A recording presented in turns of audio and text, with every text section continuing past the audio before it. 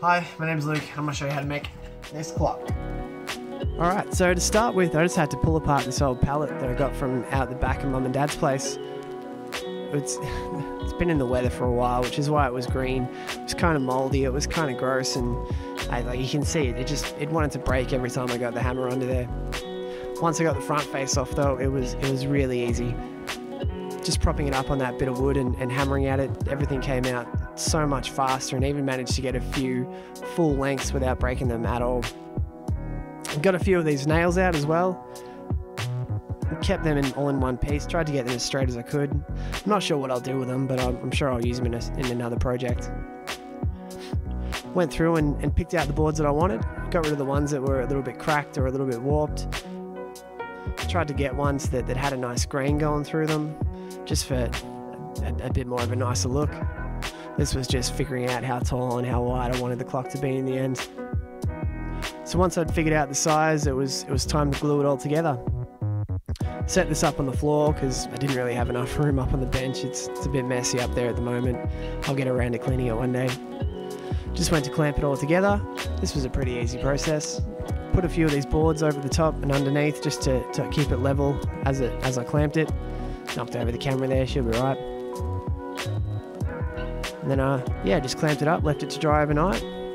Cut an end off and then tried to plane it down. Don't really have much experience with a plane. This is my grandfather's old plane. So it didn't take me long before I went on to the electric sander. I've got a bit more experience using this, so I can get in the gaps there, and I mean, I think it probably gave it a bit more texture rather than having one flat board. Tried a few different finishes for it. There was this spray that I used, and then the linseed oil. But honestly, I couldn't really tell the difference from looking at them. So in the end, I just went with the first thing I tried, which was the Scandinavian oil. Also known as Danish oil. Just picked this up from Bunnings. It was pretty cheap, but I mean, once you pour it on and rub it in with a sock, gee, it starts to look good. How's that? Whew. Needed a spot in the back for the clock mechanism to sit.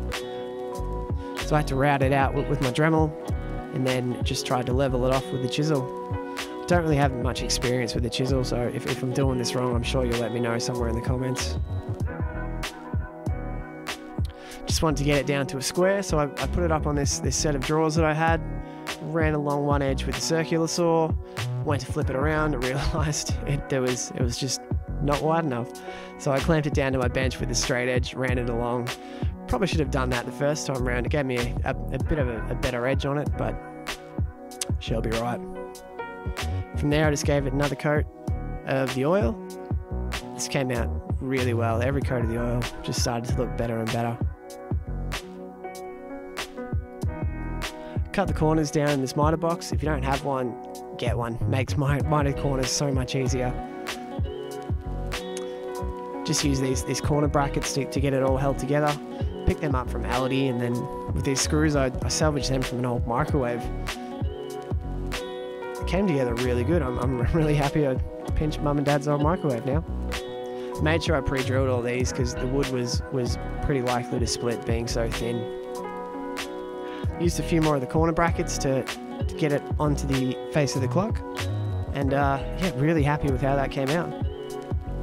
Gave it another sand, and then one with a finer grit before giving it the last coat of oil. I think this was coat 3 at this stage, and I'm really happy with how that came out. I reckon that looks great.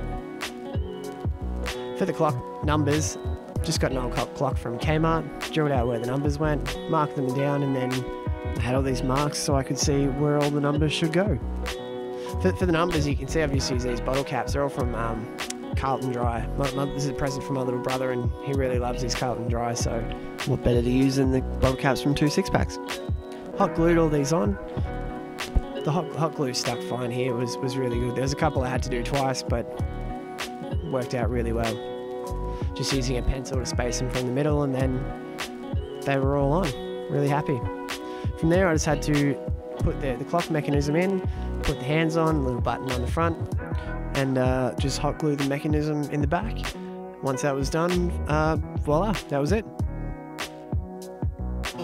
Alright, cool. So that's how I made it.